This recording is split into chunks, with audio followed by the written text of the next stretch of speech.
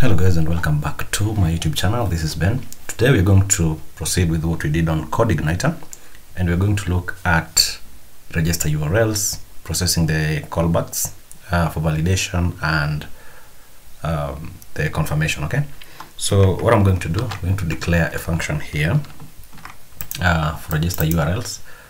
Once I have that, I'm going to declare the endpoint for this one. So this is where we are. So let me just go back, and we are on customer to business. Click register URL, and this is where we are. So I started with the endpoint. Next, I want to fill this request, which is the validation URL, confirmation URL, response type, and shortcode.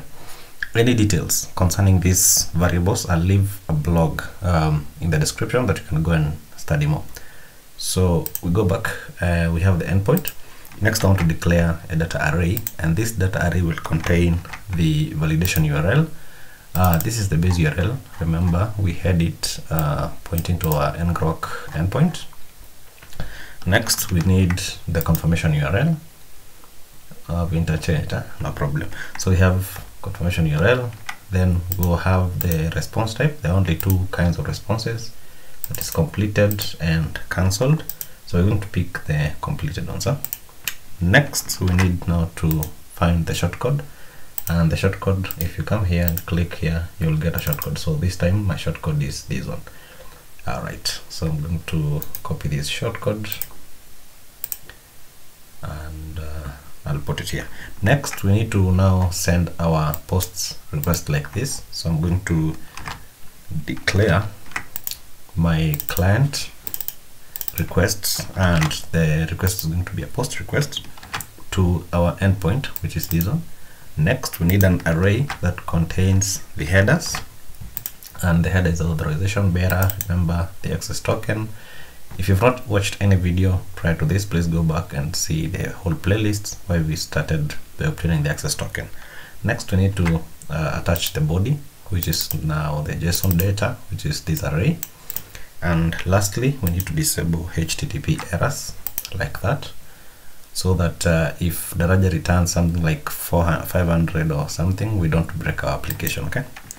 Next, we need now to send this response back to our browser or our API endpoint or our client, so that we can know whether this was registered. Remember, this action only takes place once in the lifetime of your application, or in the lifetime of this project. Okay, so you don't keep on registering the URLs every time. Read more information on the blog post below. So once this is done, we're going to go to our payment API here, and here I'm going to start by creating a function for callback.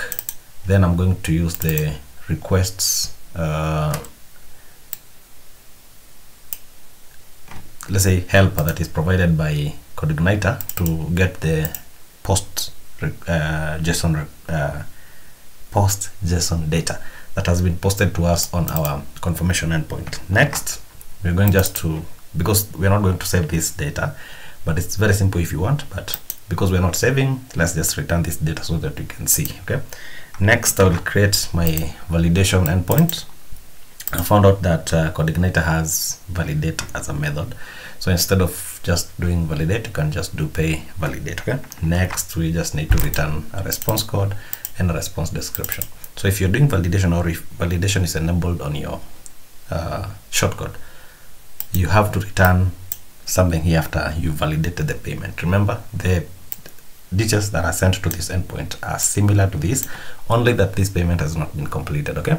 So you can maybe check for account number, check for phone number, check for so many things before you process your request, right? Okay, now once we have this, now because we have a problem with Daraja, I'm not sure it is working. The callbacks part does not work. What I've done is I've gone ahead. I have some sample response that we're expecting from Daraja. So I've created my own here, and this is what I'll be sending to my endpoint, which is going to be the confirmation URL. So this is going to be, let me change this, is callback, callback, let me see. Yeah, I've called it callback. right? So this will come to our callback here, and we'll see the kind of data that we've sent. We can as well send what M-pesa recommends, which is something like this, okay? But let's just return this data. So if we want to process it, we know what to do. So I'm going to here, and I'm going to send this request, and we can see that this data is going to come back, okay? Next, let's now test our register URLs, okay? So we go here, let's go here.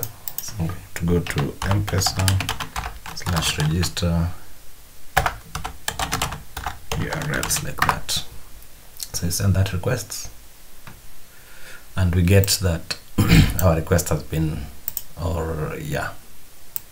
find that our request has been successful. So response code is 0, meaning success. So if you get anything other than this, your URL was not registered.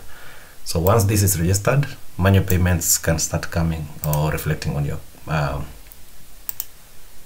callback. So here you can save, you can send SMS, you can do all those things. We'll look at those things in the next tutorial. I mean, once we're done with this, we now look at an advanced stage of now consuming the Daraja for applications and your projects.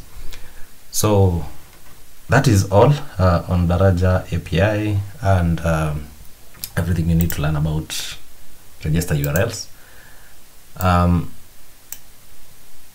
For CodeIgniter, I believe I'll stop at that point, although we have other APIs that are usable, like check status, reversal, and we have reversal, B2B, B2C. So I'm just going to stop here because we have information that you can now not reverse a transaction.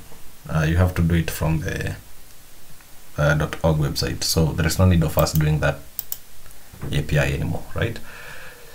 Right. So yeah, that's it. Hope you've liked what you've seen, and let's meet in the next video. We'll look at tips and tricks for the M-pesa Daraja API. If you're new here, don't forget to subscribe, don't forget to leave a like, and most importantly, don't forget to leave some positive vibes. Help me reach 5K. Don't forget to hit the subscribe button and share this video, okay? Thank you very much.